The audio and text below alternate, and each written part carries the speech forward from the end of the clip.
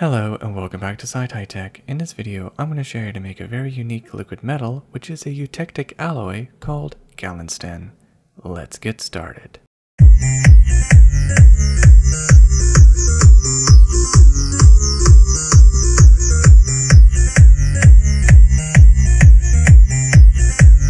To create Galinstan, you will need to combine these three chemical elements to form a eutectic alloy, which is a metal that melts at a low temperature such as 11 degrees Celsius or 51.8 degrees Fahrenheit. And what you'll need is 70% gallium, 20% indium, and 10% tin. Okay, so now I'm outside and I have all my items ready to create Galinstan. So I'm going to go ahead and take my pot, place it right about here like that. And I have my thermometer where I'm going to take some measurements. Fortunately,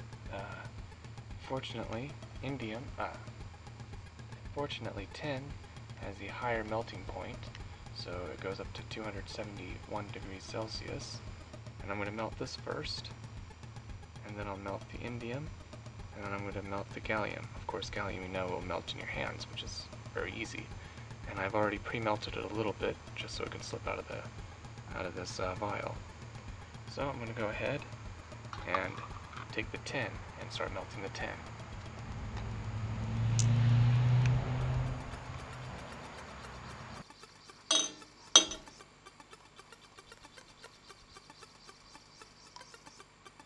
And as you can see, tin is already starting to liquefy.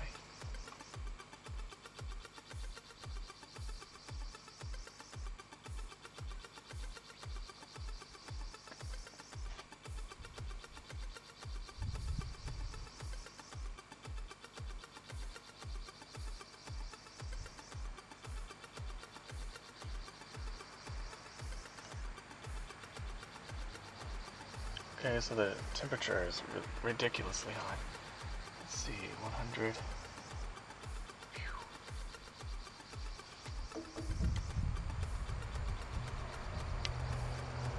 Okay, it's 186. Too hot to measure, and burning my hand, and I'm oxidizing the tin. So you can see the tin is getting shiny, which is oxidizing, which is not what I want. So I'm just going to go ahead. Tin liquefied right here. Now I'm going to go ahead and take my indium. I'm going to go ahead and take my indium and pour my indium in. See, that just melts instantly. That melts instantly. Now, for the grand finale, I'm going to take my gallium. That's going to melt instantly.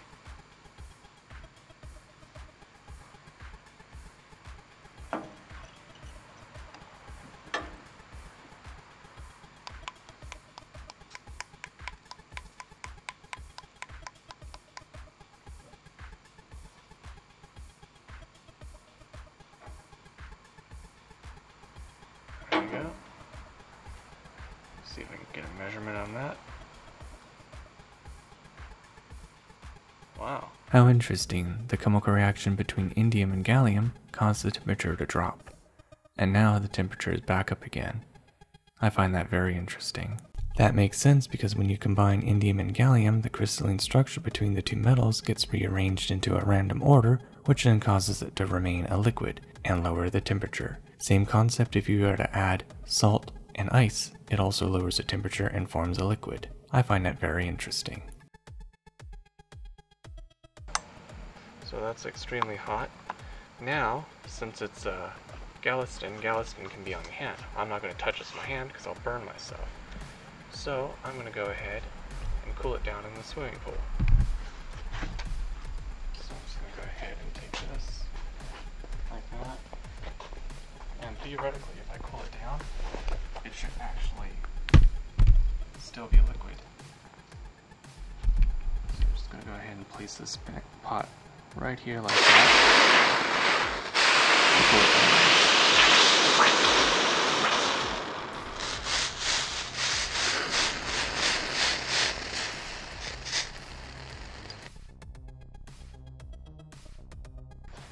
solution to put. It's not hot anymore.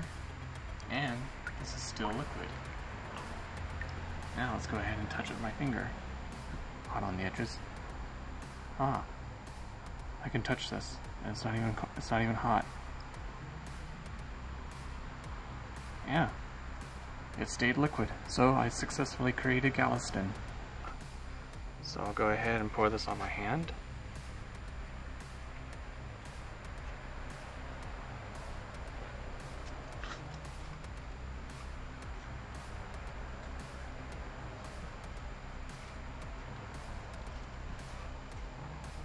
Well, that feels so cold. And as you can see, it's shiny and pure. No oxides. I want to go ahead, pour it into the vial.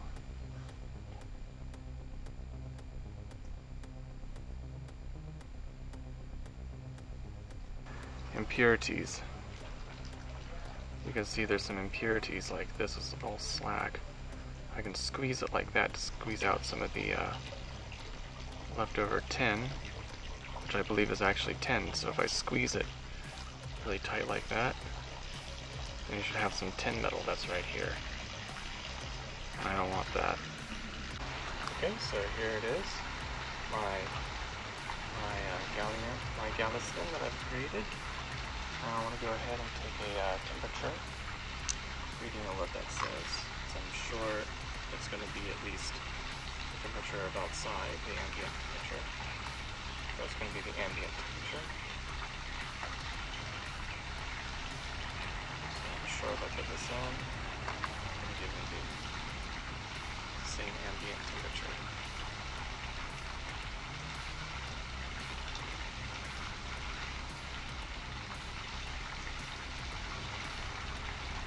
Let's put some touching here.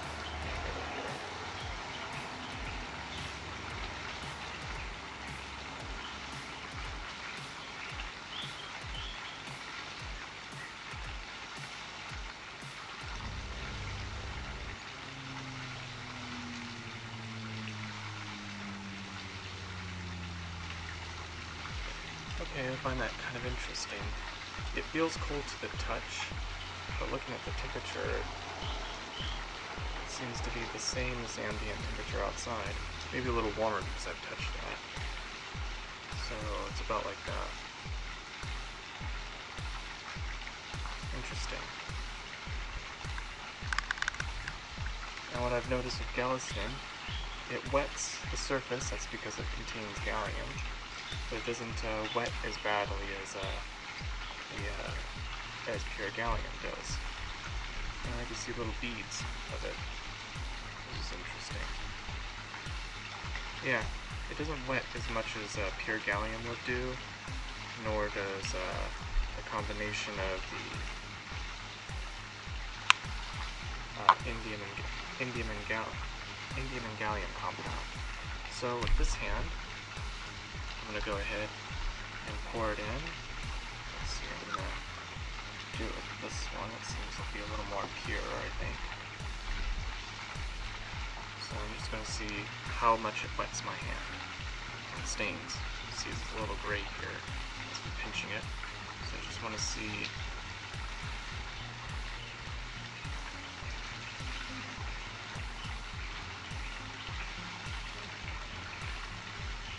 So you can see it's not really wetting the test tube too much.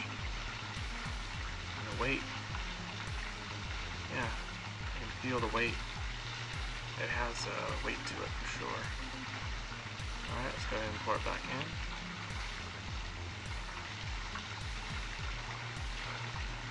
Go like that, like that. Yeah, it doesn't wet my hand and stain like pure gallium would do, or even the, yeah, see, it doesn't stain my hand as much, which I find very interesting. For my previous video, I've made the gallium and indium, 65% gallium, 35% indium. In my previous video, I've made this one, and watched the difference. You can see my hand is not very stained, and that's using the Galinstan mixture of the 3 metallic compounds. Now pour it in this hand.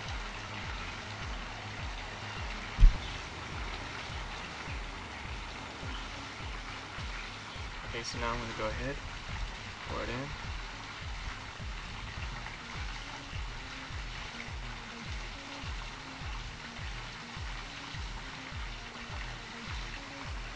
A little difficulty getting it to come out.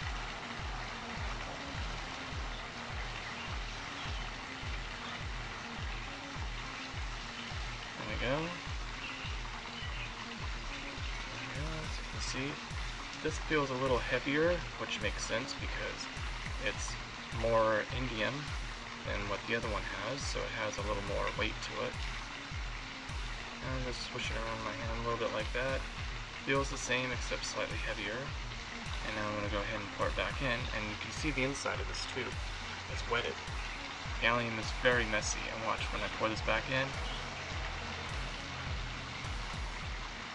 You can see it's already on my hand more. So I just scrape it back in, like that, try to get all of it back in.